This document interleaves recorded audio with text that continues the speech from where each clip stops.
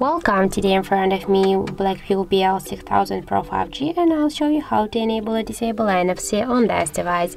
So first you should open the settings application, and after that click here to other wireless connections, and in the first section you'll see the NFC. Just to activate it you should click once here on the switcher, and now NFC is activated. If you want to turn it off you should click here on the switcher again, and that's it.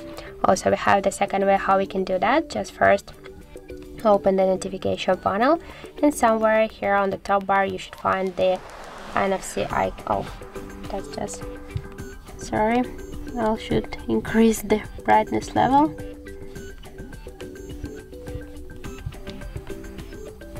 I don't see nothing. Okay, 1 second, sorry.